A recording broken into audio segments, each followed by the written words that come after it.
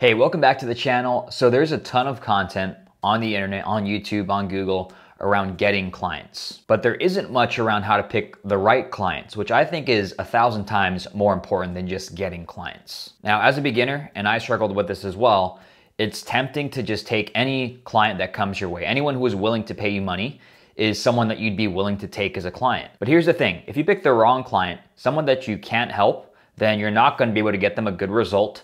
They're gonna be upset, they'll probably give you a bad review, and no one's happy there. So we wanna be able to pick the right clients that you can actually get results for. So it helps me to think of myself as an investor. And an investor picks and chooses the companies that they want to invest in and put their time, money, and energy into. So if I'm an investor, I don't want to just pick any company to just throw my money at and put all my time and energy into. That's more like gambling. What I want to do is pick the right companies who have the right criteria that's going to give both of us the best chance at success, because as an investor, you only get paid when the companies you invest in do well. And that's what I think about when I'm going out and finding clients. Now, when you pick the right clients, you're able to get them a good result, which turns into a raving review or a case study. And then from there, it's a lot easier to get more clients and higher paying clients who are paying you more for your fees. Now, since all the work that I do is around email marketing and copywriting, that's what this video is going to be about, is the criteria that I look for getting email marketing and copywriting clients. But you can apply these 3 criteria to basically any service. It doesn't have to be email marketing or copywriting. So with that said, let's dive into these 3 criteria on how to pick good clients right now. Number 1, and most important, they need to already be making money. So they must have a proven product or service that's already selling and is already making money. And this is the number 1 mistake I see that newbies make. And it's because of confidence. They think, oh, well, I'm just a new copywriter. I'm a new email marketer, so I don't have any right to be working with established companies. So I'm gonna go after these brand new companies who are just starting out, who have not made any money, and I'm gonna work with them. Now, this is the worst thing that you can do, because if you work with a company or individual who's not making any money or who hasn't made sales yet, and you wanna help them make their first sales and get off the ground, that's very tough to do. And if they do give you money for your services, a lot of time they won't be able to afford you, but if they do give you money, that's gonna be their last dollar, and they're gonna be hitting you up at all hours of the day, expecting you to do miracles for them. So you don't wanna take on broke clients. You wanna work with companies and clients who are already making money. I look for companies doing at least 7 figures a year or more, because I know those are the people who are already making money, and I'm gonna help them make more of that. Now, a good way to think about this is, imagine you're trying to move a boulder. Is it easier to move a boulder that's just sitting in place, a giant boulder that's just sitting on the ground, you have to push it and get it moving, or one that's already moving and already rolling, and all you gotta do is give it another push to get it rolling faster? I'm pretty sure you know what's easier there. So we wanna go and push boulders that are already moving, and in this case, businesses who are already making money. Those are the people that you wanna go out and help and work with as clients. The second criteria I look for in a good client is they must be in a well-defined niche or industry. So they must be in a niche that I can easily point to and find tons of other companies in. So examples of this are SaaS companies, software companies, fitness brands and influencers, marketing agencies, e-commerce stores, info product sellers.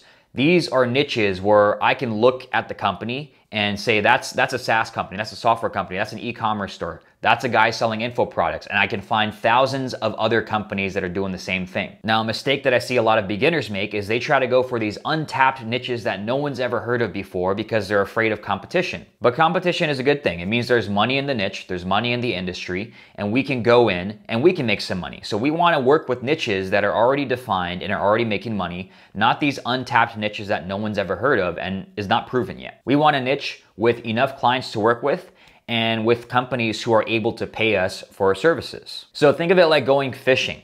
We don't want to take a boat out to a random body of water and just hope that we're going to cast out our fishing poles and catch some fish. We want to go to the areas that we know have fish so we can just cast out our bait and easily catch some fish, right? That's what we're doing. We're going after well-defined niches. Is we're going to areas that we know there's already fish, and all we gotta do is cast out our pole, cast out our bait, and we're gonna catch some of those fish. So make sure that you're picking a niche or an industry that is already well-defined and proven to be making money. Now, the third criteria is they must have the assets that allow us to be successful at our job and at our service. Now, since we're talking email, and that's the service that I offer, there's a couple things that I look for. Number 1, they have to have an email list. I'm not gonna work with a company who has no email list. Otherwise, what's the point of writing emails if they don't have a list or people to write the emails to? The second asset that I look for is some kind of sales tracker, right? Is the platform that they're using able to track sales, or do they have some kind of separate platform that can track the sales from email? If they don't have that, I'm not gonna know if my emails are working and I can't gauge the performance. So I wanna make sure that they have those two things, an email list and a way to track the sales coming from email. So for you, it's as easy as figuring out what assets do you need to be successful at your job and using that as a filtering device when you go out and find clients.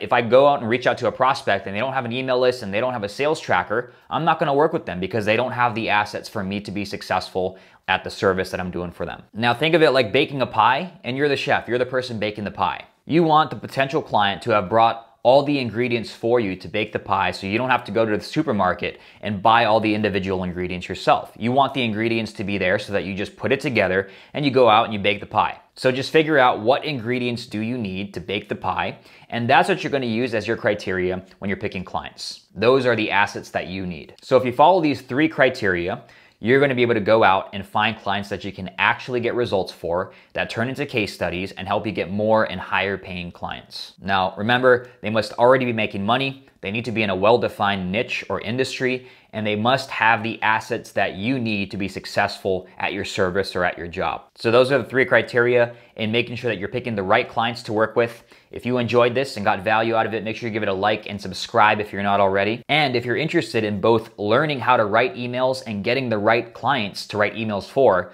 go to emailrainmaker.com. That's going to take you directly to my free Facebook group where you can join and learn all about that. So that's it for this video. I'll see you in the next one. Take it easy.